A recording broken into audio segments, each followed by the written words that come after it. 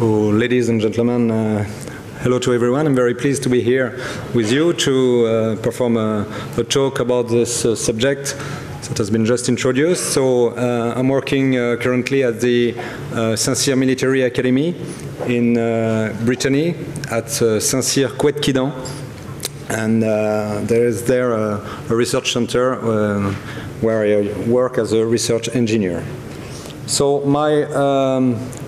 my presentation will present at first an overview of what is military robotics and gradually come to convergence and duality between civilian and military developments. Just to start with, a state of the art of the military robotics.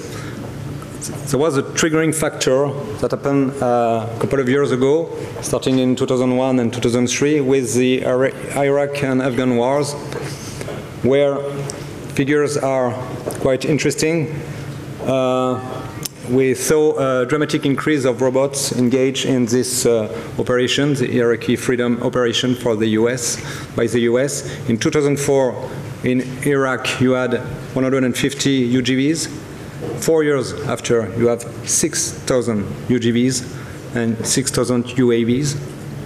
And in 2010, 8,000 UGVs have achieved 125,000 missions, mainly against IED, improved explosive devices, as you can see here on this picture. Most of these robots are remotely operated, teleoperated. And the leader countries providing these robots are the US and Israel. What about France? We're in France.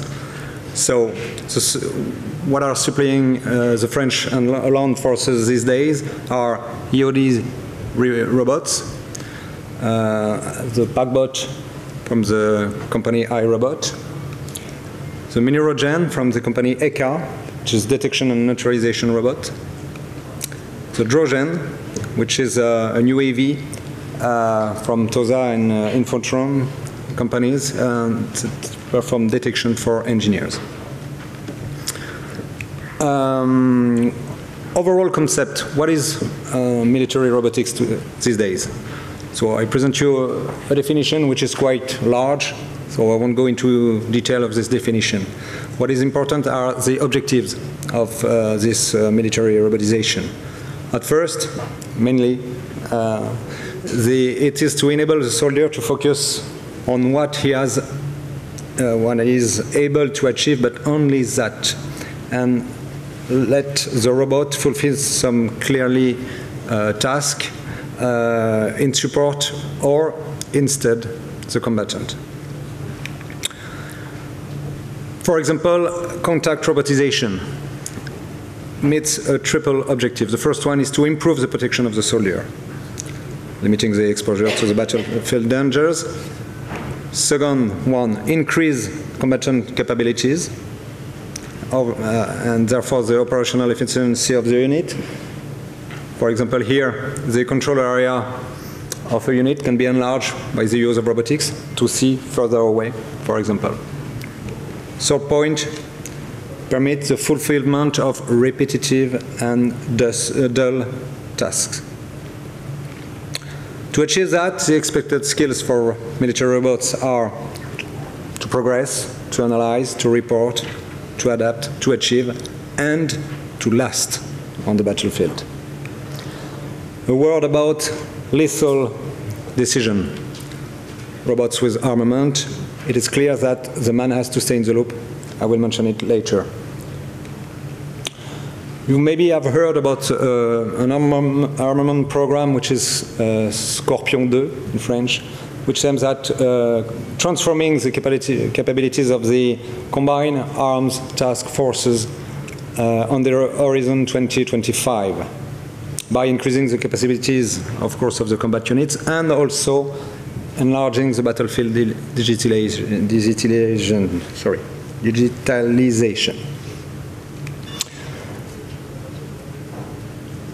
The robots which are foreseen are micro and mini UGVs and UAVs, puppet types systems, which is called Pantin in French. Versatile or multi-purpose robots, tactic robots, so platforms for transport, supply mission, surveillance, contact intelligence, and heavy robots for some specific tasks. That's what is foreseen. Which missions to perform? First one is contact intelligence mission. Observe inside a building, inside a pipe, inside a room, etc. In order to enhance the information for the platoon or section leader. Second main mission is threat detection. You know this very well. It's to detect and identify mines and explosive ordnance threats and neutralize and destroy them. You can see a picture here. It's a French unit in Afghanistan. Third one, to complement the destruction capabilities, but under human control if there is a decision concerning destruction. The man is in the loop. An officer gives an order, which is clearly very important for us. Logistic support, in order to lighten the burden of the soldier, which is very heavy these days. A soldier can carry up to 50 kilograms on his shoulders, and of course to perform some logistic support task. Gradually, we will see an increase in functional autonomy, but this will come gradually. And a word about humanoid robots that we can see here at this colloquium here. The armies are not so interested in humanoid robots, but exoskeleton could be a solution to improve human capabilities. A small kind of simulation here, scenario, where you can see an armored vehicle coming and a driver jumping out to protect the operators who are inside this vehicle. That's just a simulation on my own. That's made on my own. A UAV operator can then launch the UAVs to perform reconnaissance in the nearby area up to a range of 2,000 meters. You can have also operators performing reconnaissance and to operate mules to lighten the equipment for the soldier. You can also have fire support operators under control of the operators, and EOD operators that we have just mentioned. We estimate that the range is 600 meters for these operators. Why? Because that's the range of light weapons we have inside the units so far. What characterizes the military world? One key element is that we have severe constraints for specification. The robot should be 100% reliable, functional, whatever the weather conditions and temperature conditions. We also have operational constraints. And here you see in blue a parallel we can make with the civilian world. Operational constraints are daytime autonomy for the best. The robot should not brake or accelerate the deployment or the movement of a section or of a unit. And it has to be discretion. So same for the police forces. Human constraints. In an ideal world, the control should be hands-free. I know it's impossible at the moment or very difficult, but in an ideal world. Why? Because the soldier has an arm in his hand, and that's his life is linked to this arm. If there is a threat, he has to fire. So another point which is important is that the higher the stress the combatant or the soldier has, the lower the attention must be solicited to control or pilot the robot. So effortless and easy control is something which is important. We have environmental constraints such as crossing different types of terrains. Same for agriculture or infrastructures supervising. We see these days a constraint with the frequency spectrum. The needs for the military robots is wireless, no cables, no links, but we foresee a saturation of the spectrum.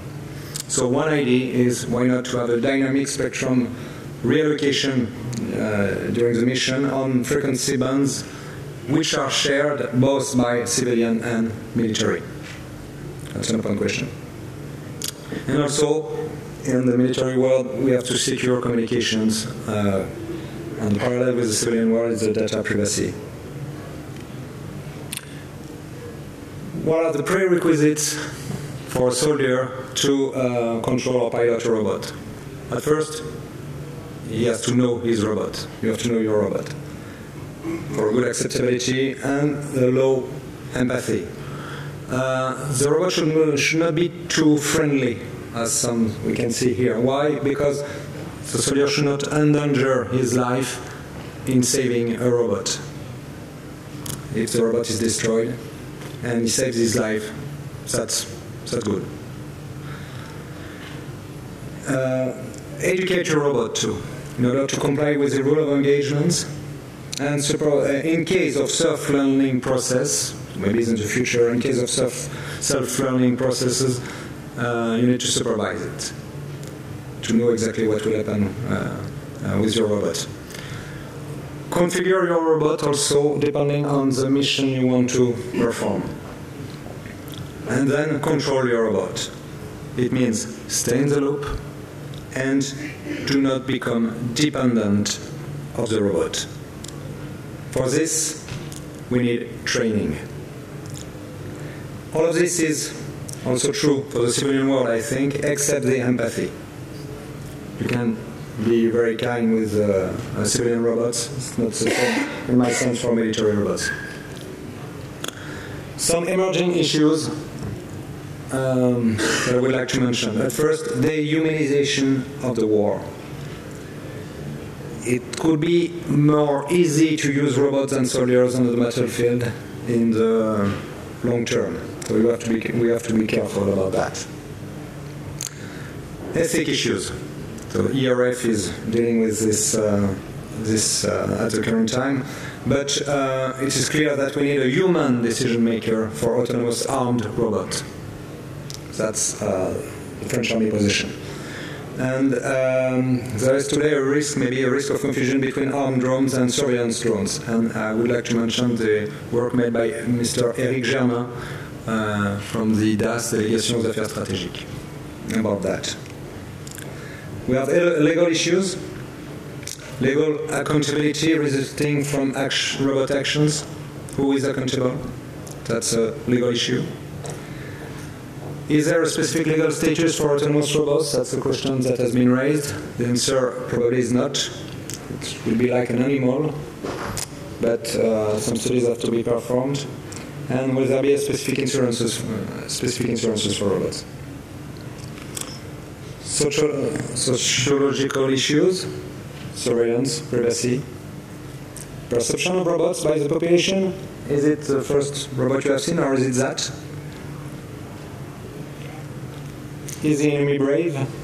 If you use robots or not? And technical issues, but I will come back later about that.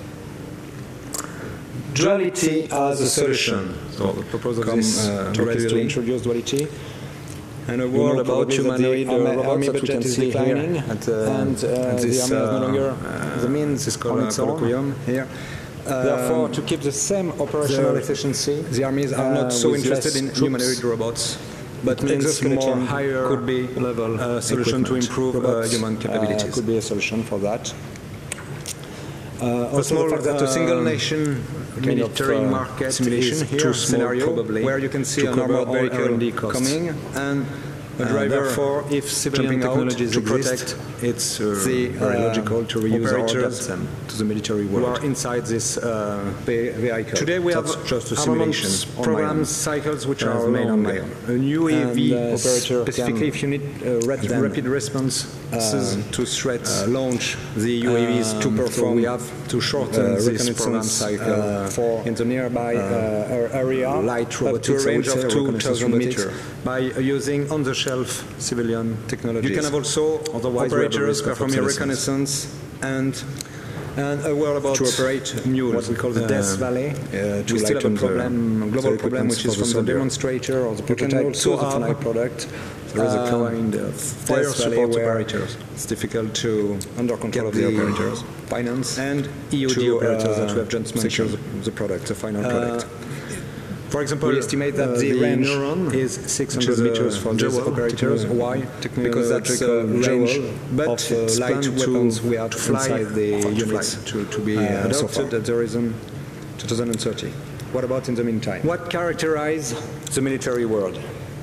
So duality is a solution. One key element is that we have severe constraints for technological innovation can be rapidly adapted by civilian 100% reliable companies. We will have an example. Whatever the weather conditions and temperature conditions. Of course, you may find an interest in some transfer from the military sources to civilian usages. And here you see in blue a parallel we can make with the civilian world. So operational constraints. What about innovative concepts? Daytime autonomy for the best. The army. Consumer robots should not brake or accelerate in order to the deployment use the movement mission section or and if unit. We are able to reduce price and avoid over specifications, we will reduce the price of the robots. So, same for the police forces.